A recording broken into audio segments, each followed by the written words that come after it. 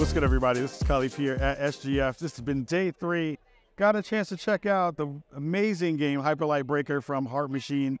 Been a big fan of the game from the previous game, and now getting a chance to check out their open world beat 'em up. This game feels fantastic. The combat felt great. The maneuverability felt fantastic. The way you kind of play with the tools that you're given, both on the melee side and on the weapon side in terms of ranged weapons, felt really, really cool. There's this balance of different kinds of weapons in terms of rarity, stuff that you're usually kind of accustomed to when it comes to, finding good loot within that space, because it is a looter shooter in a lot of different ways.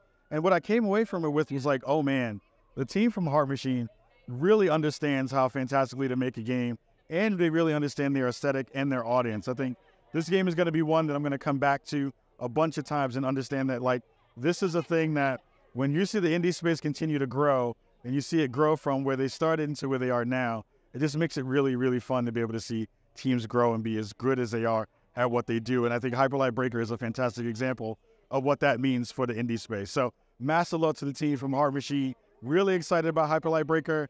And man, the gameplay was super on point. Got a chance to check out some of the boss battles, got a chance to traverse their open world. And it feels like everything is feeling really cohesive in terms of what they're bringing out to market. So massive love to them, and we'll talk to you very, very soon. Make sure you're checking out everything on our TikTok and YouTube, and we'll talk to you soon. Peace.